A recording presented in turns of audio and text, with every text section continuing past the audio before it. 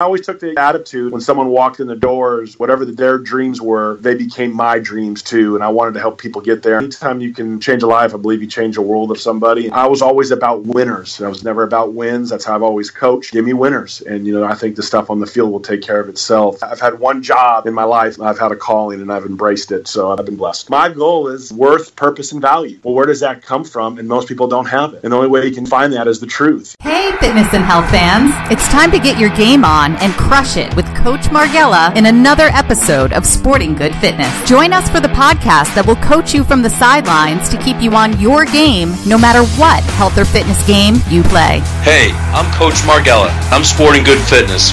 What are you sporting? Hey, Coach Marghella, what do you have for us today? All right, well, welcome back to another episode of Sporting Good Fitness. I'm Coach Marghella, and today I have Judd Granzow.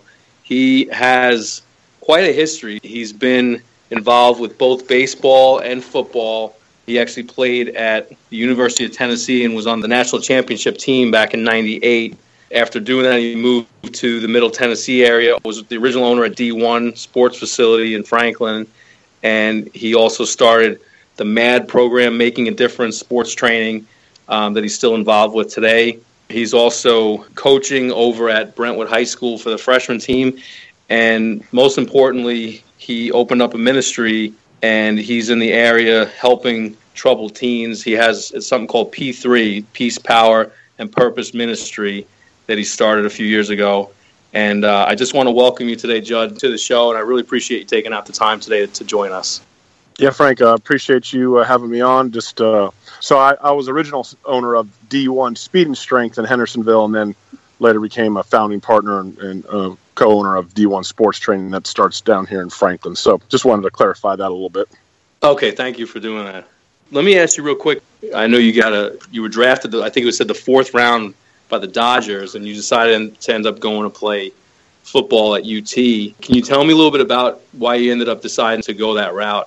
I got drafted out of high school by the Dodgers and went ahead and I signed and played a couple of seasons. And it was just interesting, kind of, we'll tie into my ministry as we get talking about here. But I just said, I just had a change of heart. And, I'd been an athlete. It seemed like since, I could recognize what I could do with a ball and a bat or a football or basketball. And that kind of what was my identity was wrapped into that. And then after a season or two of playing, I just said, you know what, I had a little shoulder injury and had a scope, and I just couldn't get mentally back into wanting to go and have a spring training. And so I just took some time off, and I started going to a junior college. And then I had a football coach call me and said, hey, I heard you're back in school, and why don't you come play football? If you're going to go to college, you might as well get it paid for. And I was a 2-sport athlete in high school, and I might have said, man, I'm done being a sports guy, and just some interesting things happened and some doors opened up. And next thing I know, I transferred to another junior college, and I was playing a position I've never played before. And within the first year, and I was out of there and decided I was getting ready to go to UCLA, and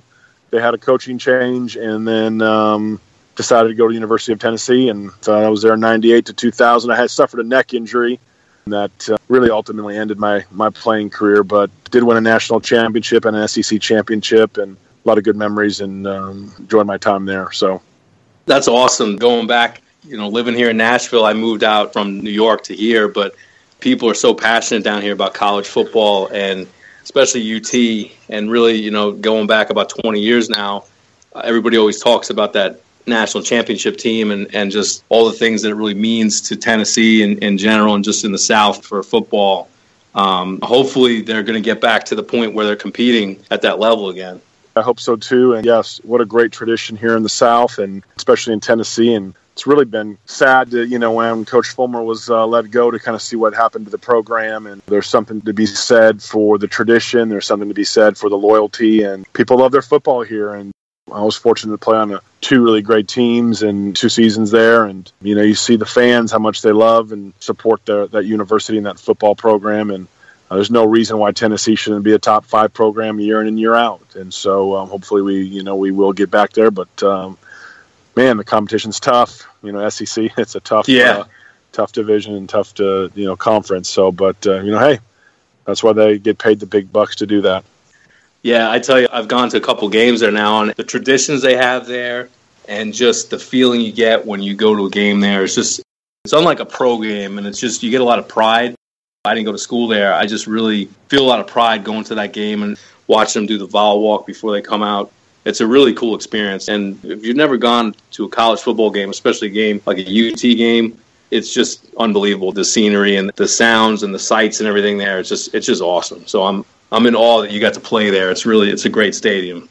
Yeah, my first home game that we played there, we played Florida, and I'd never been on a vol walk or ran out of the tee. And, walking down the vol walk, there was 40, 50,000 people just swarmed everywhere until we got in the stadium. And at that time in 98, I think we had the largest crowd. It was like 107, 108. They've expanded the stadium. But, I can't even describe what it's like to run out of the tee. I wouldn't do it justice, so I'm just going to leave that. It's undescribable, and it's a pretty special place to be. It's made me a lot more of a fan now by living here and going to some of those games. So after college then, so you moved to Middle Tennessee. Like you were saying, you opened up the D1 Speed and Strength up in Hendersonville and then ended up being the co-owner at the one in Franklin as well. And then right after that, you started doing the MAD program, the Making a Difference in the Sports Training program. Yeah, and really, my wife is what talked me into it. I was actually doing some training in Knoxville in between doing classes, and I started just working with baseball players. I'd train them how to hit and pitch and then do all the physical work with them and change their bodies. And I had 3 guys right off the bat get scholarships. And I thought, man, this is a pretty good thing. So I tried it, the D1 Speed and Strength, as a pure baseball program development. In my first year, I had 5, 6 guys sign scholarship papers. And next thing I know, I had soccer players. And wow. I got to think this is like 2001. The phenomenon of the speed and strength coach privately hadn't quite hit yet. And people thought I was kind of crazy even to do it, to train like that. And now it's like, there's a handful just here in our little town of that. And it's just, if you're not training, in the minority, because that's just the way of life now. But it's been neat to watch it, just the change of it, the way they approach it. And so, yeah, I did the D1, sold that in 2006. I used to train a lot of pro athletes. I had the last combine class at 9 or 10 guys drafted, 2 in the first round. So I'd love the pressure of getting guys ready for their event. And I always took the attitude when someone walked in the doors, whatever their dreams were, they became my dreams too. And I wanted to help people get there. And man, I've had hundreds of kids get scholarships, and it's just been a special thing. And so, yeah, after I sold it, I started another company called MAD Sports Training, Making a Difference, because that's been my goal, to impact people. So we've done that here in Franklin. I actually had one going in South Bend, and it's been a cool journey. And I've had a lot of great people just walk in my doors, and I've seen a lot of young guys that I took under my wing. Now they own their own little speed and strength training deals, and it's been pretty special. Anytime you can change a life, I believe you change the world of somebody, and that's just how I look at it. And I've been blessed with just a lot of neat things through the training. Man, I did an ACL prevention video, and next thing you know, I did work with some soccer girls. Next thing you know, I was like the soccer guru, and I didn't know anything about soccer, but I knew how to get their body structurally balanced to be powerful and to jump and run, and volleyball. And I've just kind of ran the gamut of it. And I'm just thinking about all the guys and young ladies that have come through. I got to train the line for the Green Bay Packers, who won the Super Bowl that year. I could probably talk for hours about just how special and even the ones that, everyone was special to me. Obviously when you talk about pro athletes and college athletes, that's the glitz and glamour, but I just love the hard work and seeing people work hard, and, whether they achieved it or not. I was always about winners. I was never about wins. That's how I've always coached. Give me winners. And, I think the stuff on the field will take care of itself. So I've been blessed, man. A lot of guys say, man, I'd love to do what you do. You wear sweats or shorts all day with a do-rag and shoot baskets, play handball, lift weights. Now, that was my 35 and under days, and I'm 41 now, so my body can't quite do all that, but it's been a great first journey, I guess. And, I've been blessed with being able to do it. I've never looked like I've ever worked. I would say I've had one job in my life, and everything else I've had a calling, and I've embraced it. So I've been blessed. Well, I was looking, and really with you tying in the stuff with the ministry, with these kids, and that's a big part that I see that's missing in a lot of people's lives. Even in Middle Tennessee and some of the more, wealthier parts, there's still a lot of issues I'm sure that you see. And Tell me how you started, adding that into your coaching and just what it was to train these athletes. Yeah, well, my business was always my ministry, and I always tried to speak truth into people's lives. And so for about 14, 15 years, I was listening to what all these kids were dealing with, and college kids, and it was interesting. Before I expanded my business in 2002, I had two options, and I've been really in some serious prayer about it. One, I wanted to expand my business, and two, I wanted to be involved with, a church and part of a staff. Well, in the same week, I had an opportunity to come down to Franklin and expand the business, and I also was offered a pastoral position at a church. And I felt, I prayed to God, I said, well, you know what? This is my ministry. I'm outside the church walls, and I went with the business, I guess you could say. And then several years ago, I was just really convicted to either be, here in Williamson County, what a wonderful place to live, but a lot of pressures.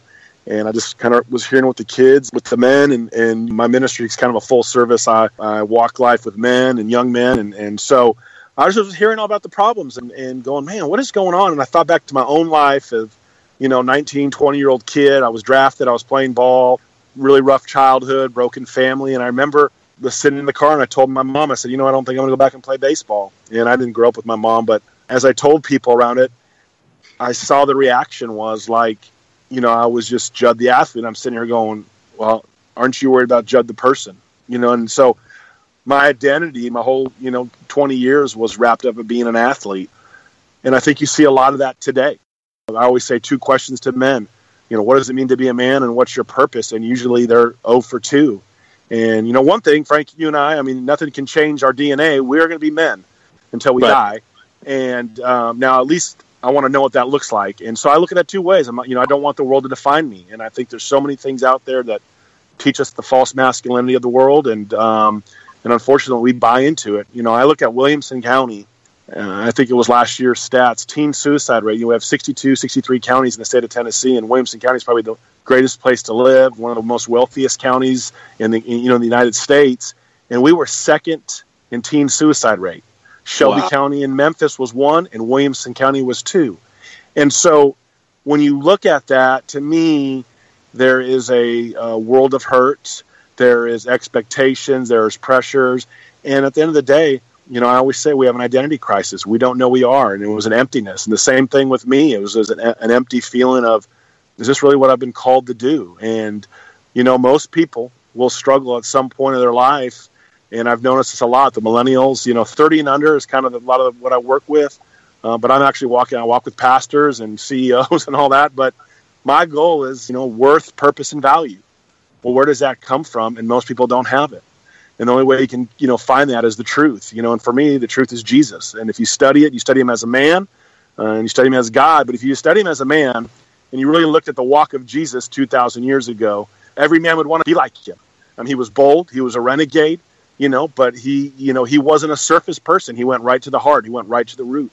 And that's kind of what I do. I'm outside a church wall. I do have a ministry. And what I try to do is help people have a vision.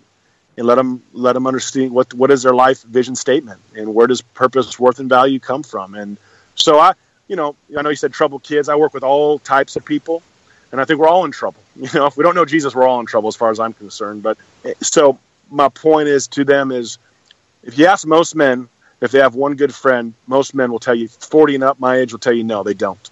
And isolation is the worst thing for a person, especially a man and a young man. When you have no one to turn to or talk to, we just internalize this, and we just have a heavy burden.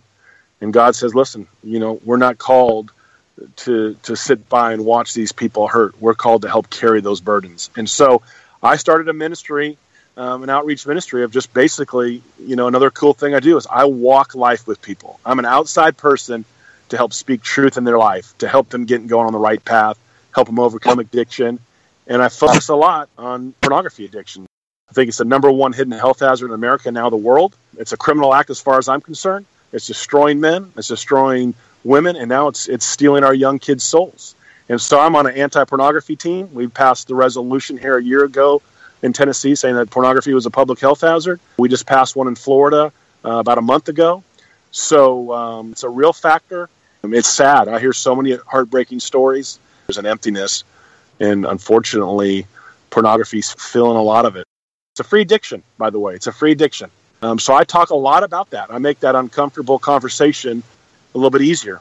I'm about protecting the kids, but the only way you can protect the kids is you get it out of the adults' hands too. Because when you start seeing these crimes that are being committed, usually there's pornography related, and it's being taken out on the kids. It's very, very sad, and unfortunately, we don't talk about it enough, and we should. And so I do that. I got a radio show on Sunday night, and that's what I focus on. I focus on Jesus and pornography, and I bring guests in, and we talk about that, and I expose the harms of what porn is doing in this world, in this culture. It's nasty. It's evil, actually. It's pure evil.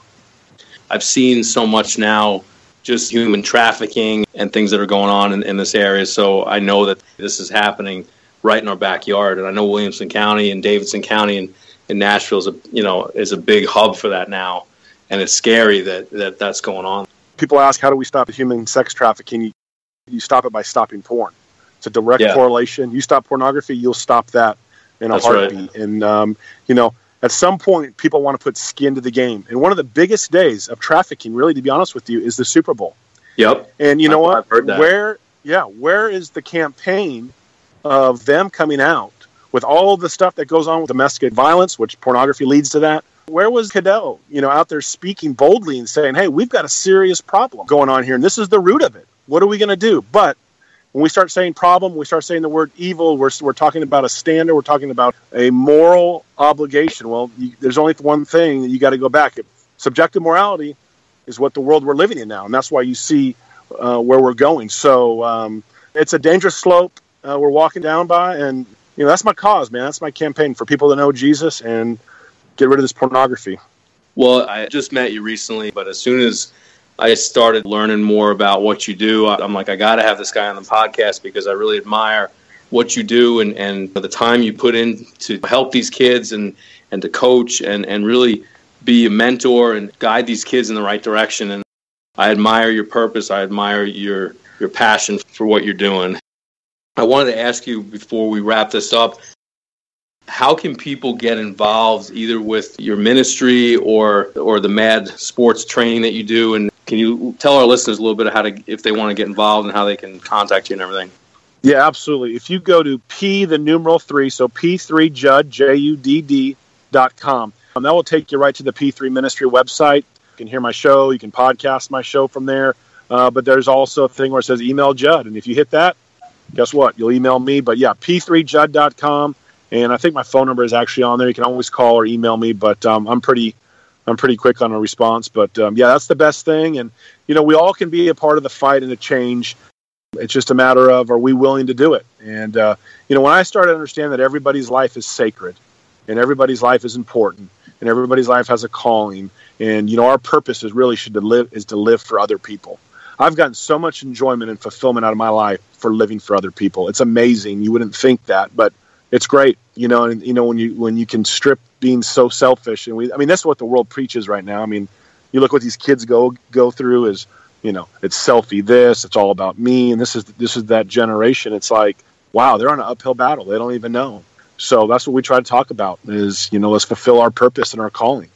That's the great thing about free will is we all have to make that decision. We have the choice to do that. God loved us so much. One of the greatest things He gave us, besides being able to love somebody, is free will. And that's pretty cool.